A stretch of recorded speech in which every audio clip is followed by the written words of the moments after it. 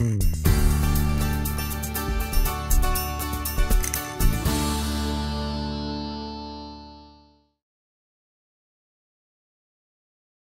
everyone, I'm Dave Richards. I'm a gastroenterologist at MD Anderson Cancer Center, and I was asked to talk to you today about GI symptoms and neuroendocrine tumors.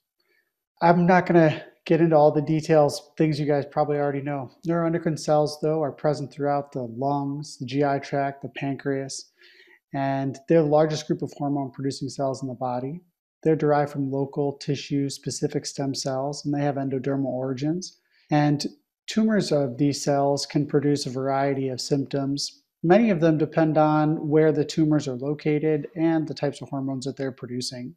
So here's a really busy chart that shows you several different hormones that are produced. Many of these are from pancreatic neuroendocrine tumors, but also you'll notice at the bottom serotonin, which comes from carcinoid tumors throughout the GI tract and other locations. You also see norepinephrine, epinephrine produced by pheochromocytomas, also sort of in this group of tumors. But the point is not to get too bogged down in the different hormones, but rather just to know that the types of symptoms and things that we see are related to the hormones that the tumors are producing, as well as where the tumors are located. So again, just a little bit of background just to make sure we're all on the same page. Neuroendocrine tumors can show up in the stomach. Gastric neuroendocrine tumors come in 3 different types, but really only type 3 can lead to carcinoid syndrome. Small intestinal neuroendocrine tumors are probably the most common malignancy of the small intestine, accounting for 41% of small intestinal tumors. Their incidence has been increasing, and 90% of them are found in the very bottom portion of the small bowel, the ileum. Small intestinal tumor secretions are plentiful. Over 40 substances have been identified, but the things that we think of as typical carcinoids secrete serotonin, and this gets excreted out in the urine as a metabolite called 5-HIAA. Atypical carcinoids lack the enzyme dopa decarboxylase, so they don't secrete 5-HT or serotonin. The clinical features that we see, again, involve what they may be secreting, but also where they're located. So some can present as bowel obstructions, others can affect blood flow and cause things like ischemia, which is low blood flow to an area and damage to that area from that lack of blood flow. So people have pain or bleeding. Intussusception is a telescoping of the bowel. GI bleeding, of course. Sometimes people get enlargement of the liver, and that can cause pain in the right upper part of their abdomen or have abnormalities of their liver enzymes. And then carcinoid syndrome, which we're going to talk about, as well as sometimes if the tumors are located in the connective tissue from the small intestine, you can get some other symptoms from blockage of that, where people can have partial bowel obstructions or just cramping type abdominal pain. I think it's interesting to notice, though, that the most common symptom reported is a prolonged, non-specific abdominal pain, which is kind of hard to pick these things out from other things that cause pains. Quick word on pancreatic neuroendocrine tumors. Again, these can produce a variety of different hormones, and excess of all these hormones can cause different clinical symptoms and syndromes. Functional tumors are the ones that secrete these hormones and cause clinical syndromes, but a lot of them are non-functional, and they don't have any clinical syndromes associated with them.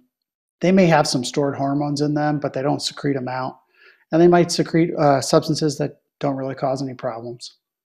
So to get into the carcinoid syndrome, you need a sufficient amount of serotonin circulating around to get symptoms. It's pretty rare in certain gastric neuroendocrine tumors, like we talked about already. Type 3 gastric carcinoids are probably the only ones. If you look at all the patients at the time they're diagnosed with a neuroendocrine tumor, about 19% or 1 in 5 of them will have symptoms of carcinoid syndrome at diagnosis. But this ranges, and it varies based on where the neuroendocrine tumors are. So 8% in lung neuroendocrine tumors, all the way up to 32% in small intestinal neuroendocrine tumors. And the carcinoid syndrome is associated with advanced disease. Survival is not as good for patients who present with carcinoid syndrome. But the good news is that somatostatin analogs are associated with major improvements in flushing and diarrhea in about 75% of patients. Somatostatin analogs should be tried regardless of the somatostatin receptor imaging results. What are the features of carcinoid syndrome? Well, there's several different key features: flushing, diarrhea, wheezing, or asthma. Not everybody will have every feature, but many people will have several of them. Diarrhea tends to be intermittent, but it can come in explosive episodes, and the diarrhea is usually watery. Fatty diarrhea from carcinoid syndrome, or what we call steatorrhea, is pretty rare. Abdominal cramps show up about half the time, and enlarged liver in about 2/3 of patients. And this condition called pellagra can come up. This is because the neuroendocrine tumors use tryptophan to make serotonin. And by taking all the tryptophan to make serotonin, then they decrease the conversion of tryptophan into nicotinic acid, which is a form of niacin. Features of pellagra include rashes in sun-exposed areas, a red tongue, diarrhea, vomiting, dementia, delusions, anxiety, different neurologic dysfunctions. So what can we do about this? Thankfully, nowadays we have several somatostatin analogs, and these are the first line in the management of functional and non-functional neuroendocrine tumors. There's two big ones that we use, lanreotide and octreotide LAR, and these are both long-acting forms of a somatostatin. The immediate form of octreotide is used for some breakthrough symptoms. Somatostatin analogs have all the biologic action of somatostatin, and this leads to suppression of gastrointestinal tract and pancreatic functions. This is why they help with the diarrhea, for example. But because of these effects, you can have other consequences like fat maldigestion and alterations in the absorption of fat or fat-soluble vitamins. So even these medications that are used to control some of the symptoms can have some symptoms themselves, like fatty diarrhea or steatorrhea, gas production, nonspecific abdominal discomfort, high blood sugar, low thyroid function. So we monitor periodically people's sugar metabolism, thyroid function, vitamin D, B12 when they're on these medications. What do we do if people are refractory to these somatostatin analogs? Well, we can use nonspecific stuff like anti-diarrheal drugs, loperamide and diphenoxylate atropine, better known as Imodium and Lamodal. These are probably better avoided if you're not sure if there's a bowel obstruction or if you have fever, bloody diarrhea, there's concern for infection or undiagnosed inflammatory bowel disease. These agents really just slow down the GI tract. The other things that's been used for people who are refractory to somatostatin analogs is debulking of the tumors with liver-directed therapies, whether it's by interventional radiologists or surgeons. We can increase the dose of the somatostatin analog or shorten the interval. So most of the time they're given every 4 weeks. Maybe we need to give them more frequently than that. Years ago, they were using low-dose interferon, although this has really fallen off the algorithm. And we can rotate the somatostatin analogs. If people are still not responding to these and there's still refractory carcinoid syndrome symptoms, we need to think about other things that cause these symptoms, particularly like diarrhea. For example, people can get pancreatic insufficiency from the somatostatin analog itself. You might have short-gut syndrome related to bowel resections or issues with the absorption of bile salts or loss of bile salts. Maybe there's some other infection going on or small intestinal bacterial overgrowth or some other condition that needs to be diagnosed. Pancreatic enzyme insufficiency can be an issue, particularly with somatostatin analog use.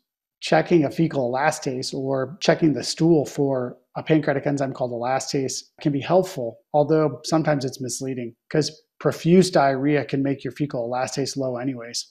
The consideration for pancreatic enzyme insufficiency should be considered only when there's fatty diarrhea. And if that's the case, some guidelines have suggested trials of pancreas enzymes to see if it helps with fat absorption.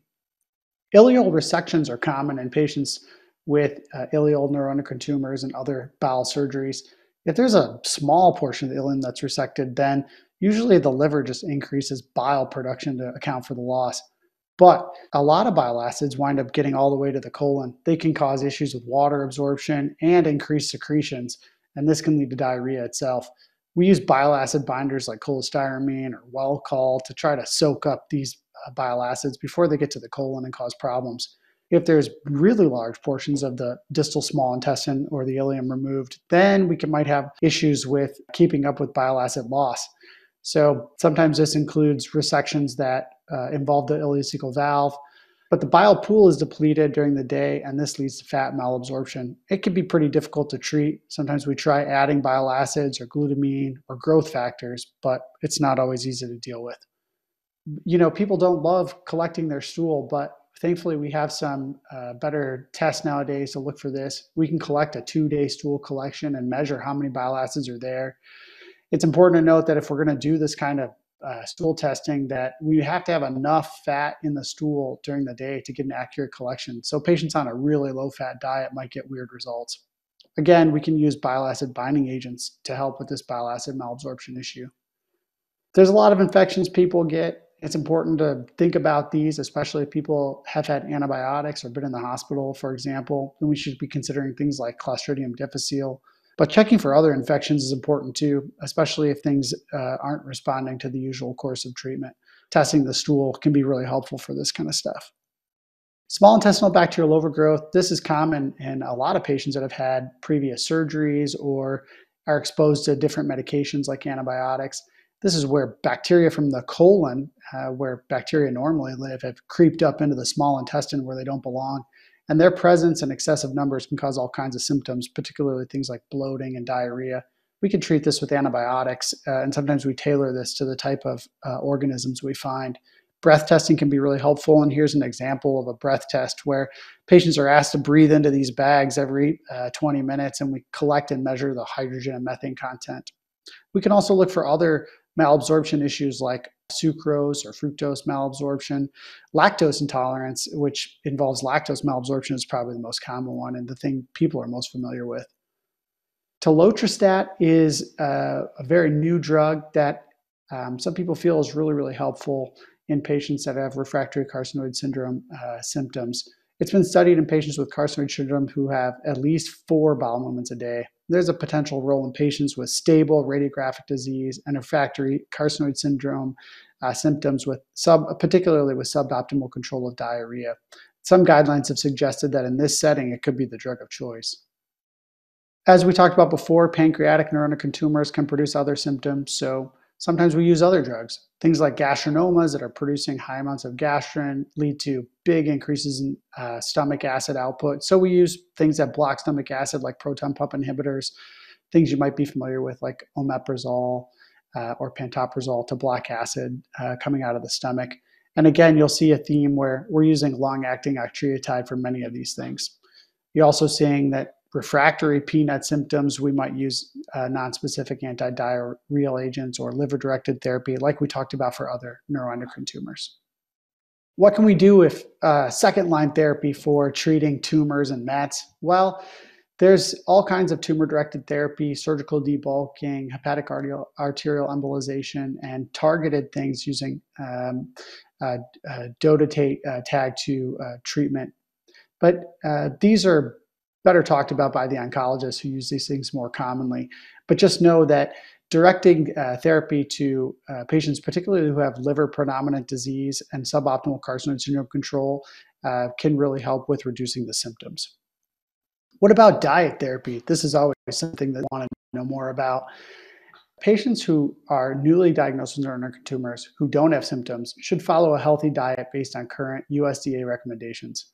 Patients who are symptomatic from carcinoid syndrome may do well to follow a couple of rules of thumb. Avoiding spicy foods or alcohol may help to prevent flushing or even diarrhea. Things like pepper, cayenne pepper, mustards, those are often offending agents. There's also common trigger foods when these patients with neuroendocrine tumors have been surveyed. Things like tomato dishes, chocolate, nuts, raw veggies. These can also trigger diarrhea and other symptoms. For select patients, avoiding high amine-containing foods can be really helpful. Avoiding high-fat foods can be helpful in avoiding caffeine, as well as large meals. We'll get into the amine-containing foods a little more in a couple slides. It's always important to stay hydrated and replace electrolytes when you're having issues with diarrhea. And as we talked about, because serotonin production can be shunting away the production of niacin, some patients may need niacin supplements. It's important to work with a dietitian. And if you have a history of surgical resections or are having carcinoid syndrome symptoms, especially if there's weight loss, then that's the time when we start to consider things like multivitamins, niacin, and dietary modifications.